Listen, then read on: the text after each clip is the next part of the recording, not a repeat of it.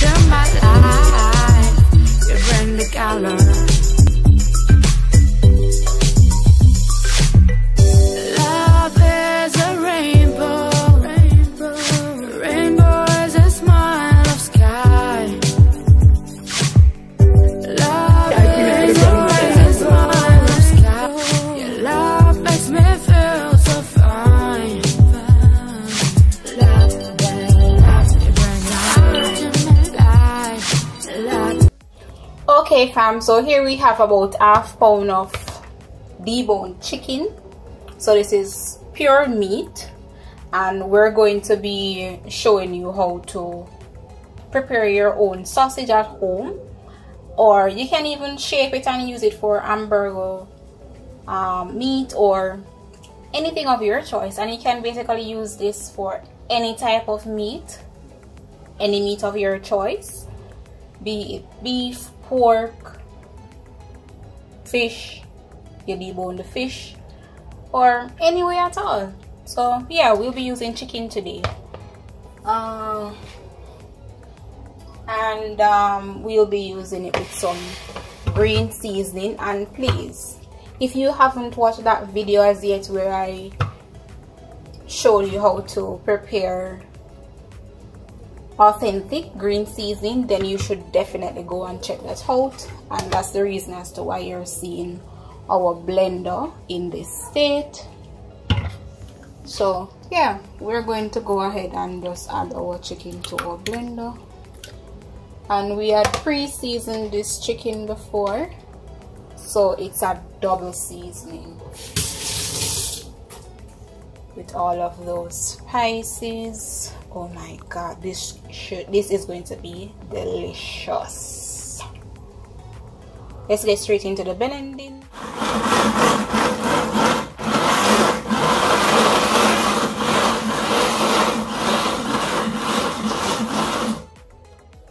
Let's see what's going on let's see what's going on inside.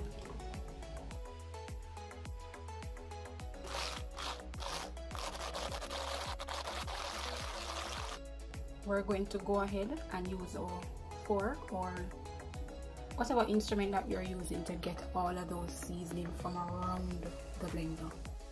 In also doing that, we're going to go right in with a teaspoon, wow, of that seasoning as well, just to add to the flavor.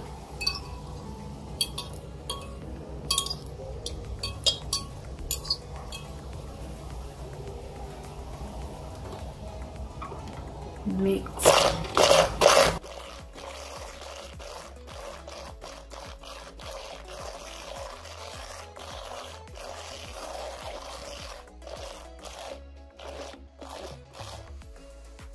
Wow, that scent, you can smell every seasoning that was in that green seasoning. You can smell everything.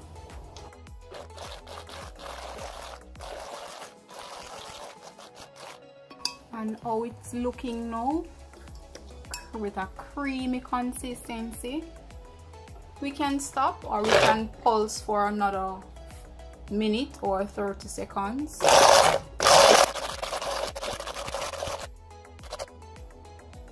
that's it. To get everything out of the blender, what I'm going to do is to remove the base. Just screw it off.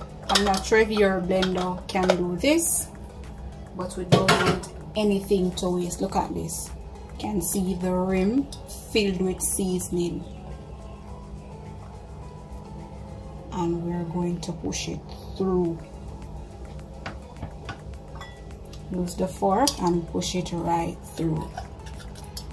Look at that. Everything out. You can use this even in your chicken Alfredo.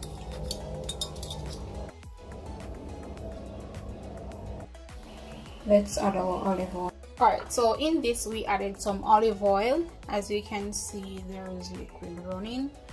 What I want to do is I want to try and get out use this as a mold, and I added the olive oil in order to try and get it out as easy and smooth as possible.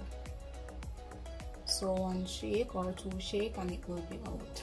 Or once we turn it upside down, it will be out. So let's see how it goes. We're going to try it directly in our pot.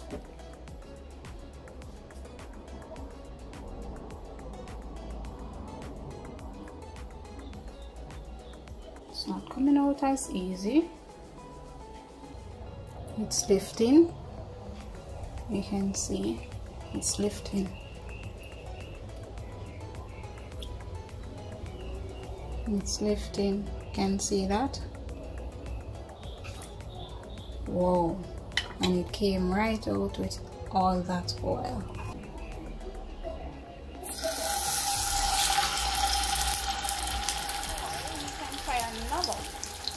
You can go in with it freestyle and shape it how we want it.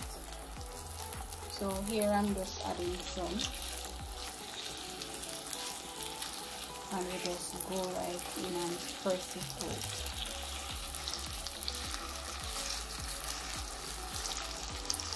You may not get it into the form that you want, but you can definitely manipulate.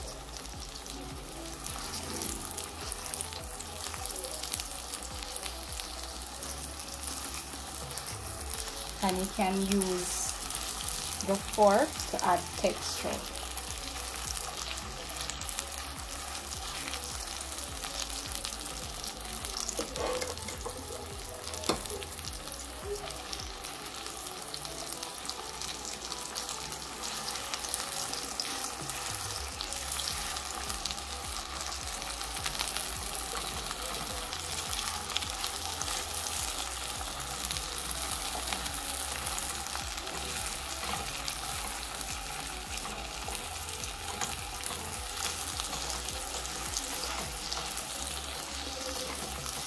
You can use,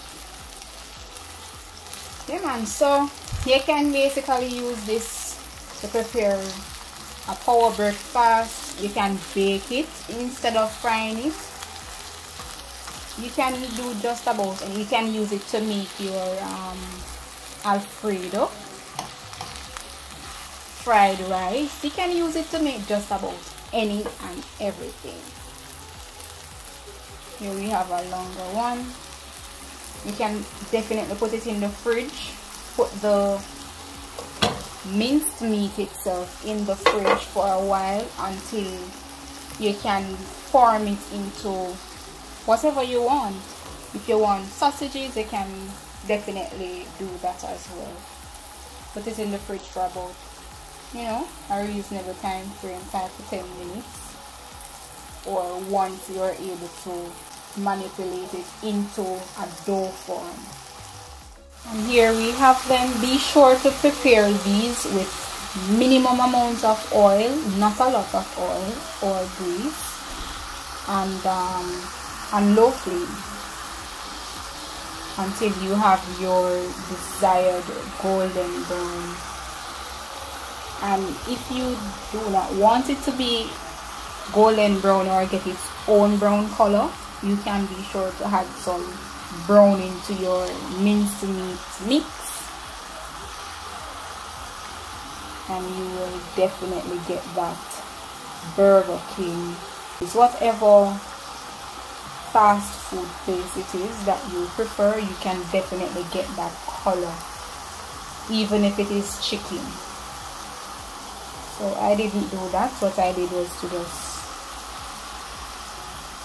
use the straight chicken with the green seasoning and some salt, and we are Gucci.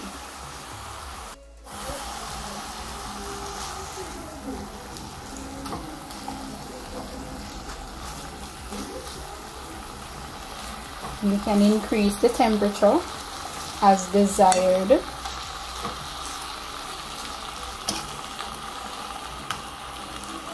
You can see here This hasn't gotten much color as this one has here, so I'm going to just flip it back and increase the temperature. But we want to ensure that the chicken is being cooked properly.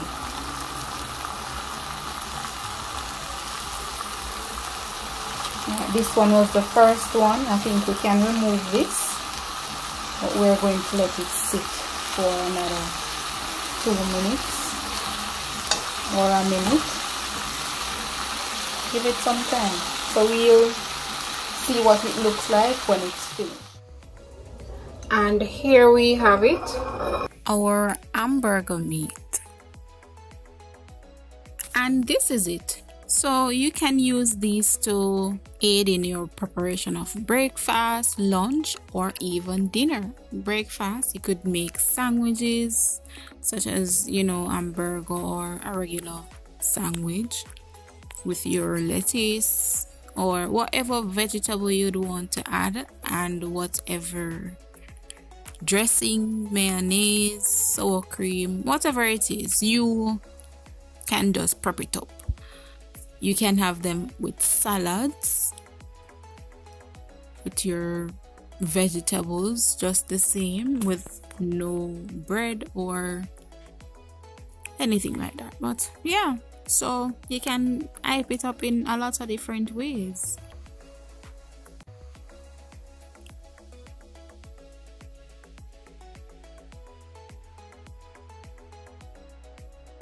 You may also make them in advance, stack them and pack them in your refrigerator and warm them as you would like. Warm them whenever you want. So these, I'm going to have these for sandwiches in the morning. Yeah.